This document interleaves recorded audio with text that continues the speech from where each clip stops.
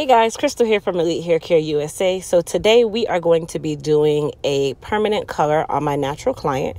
As you can see, she is a level 3, maybe 4. So we'll be using Pravana as the color line. And I am using the color 7.40 or 7cc. And I am using a 20 volume, which I did about 75% 20 volume, 25% 30 volume.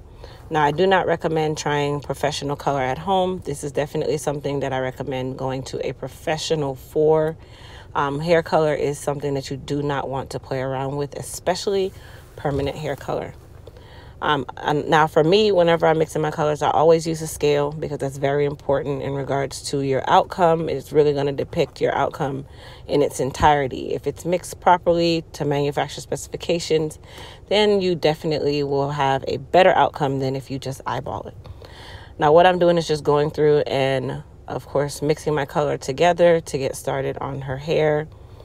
I like to start by sectioning the hair, and then I basically start from the ends, and I will do the ends up to about maybe 1/4 of an inch to the root on the entire head.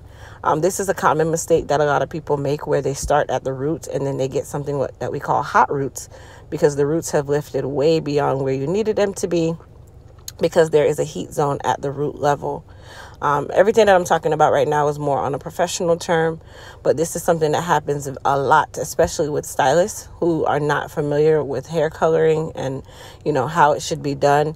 You typically want to save the roots for last when you are doing a permanent hair color, because that root area has its own heat zone, and it actually makes whatever volume you're using actually a volume ahead. Okay, so that's important. Now you guys see the finished color. I did a fast-paced video on purpose, but you guys get to see the finished product, where she had an auburn, which is exactly what we were going for. And I also wanted you guys to take note that her curl pattern is still intact. Okay.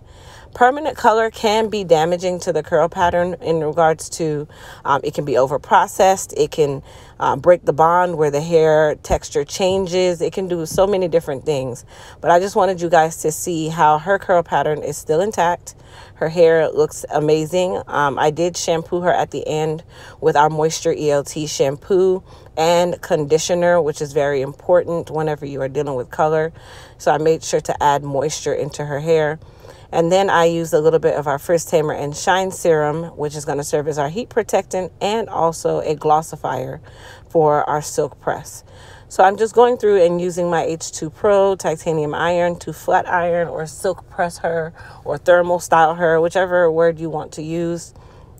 And I am doing slightly larger sections, which are about maybe a 1/4 to a 1/2 inch of a section. She does have fine textured hair, so you do want to keep that in mind when you are doing your color. The texture of the hair does also play a very large part in the outcome of the color and the state of the hair when you're done with the color. Now, I do not do extremely high lift colors all in one sitting. I'm one of those people where I prefer to only do a 2 process color in one day, because it's just, I know what it does to the hair, and sometimes you can go overboard. Now, I am giving her a trim, which is very important, especially when you're doing any type of color service. You do want to make sure that you clean that hair up, that you make it as healthy or put it in as healthy a state as possible for longevity and success of that color in regards to your client. Remember, she is going to be the one taking care of this at home, and if she does not have all the tools needed, or the hair was not left in a healthy state from the beginning, this is going to be what we call a bad story later on. And then you're going to have the conversation, oh, I got a hair color and it messed up my hair. So I like to make sure that I do my absolute best, especially on my color clients, that I ensure that I give them the keys to success for at-home use or at-home care. And also when in the salon, when they are leaving with a clean slate to the best of my ability. Now, for her trim, we only had to clean up about less than an inch, which was actually really good. And if you guys can tell, her hair is nice and shiny. It lays. It's nice and airy and movable. Now, if you guys are new to my channel, please don't forget to hit that subscribe button. Please don't forget to thumbs up this video and also comment down below how you thought the color came out. If you like the color, if you have this color now, you want a new color, whatever the case may be, please just comment down below and just tell us what you think. Now, in respects to the client's aftercare, whenever I have a client who gets any type of reds or coppers, I always recommend that they get a red or copper color shampoo. Those are color treated shampoos. That is just to help keep the vibrancy. Reds and coppers do fade first. They are actually the ones to last the least amount of time compared to many other colors. And then I also recommended that she got our Moisture ELT shampoo and conditioner. This is going to help with the moisture content. It's going to keep the hair nice and hydrated. The worst thing, or the one thing that happens a lot with clients that get color, is they think that once the color grows out or it's growing, that means that that color doesn't exist. Or if you cover it up, it doesn't exist. And then that hair begins to break because you didn't actually do what was needed. That hair is still color treated. So you want to make sure that you are definitely doing your aftercare at home.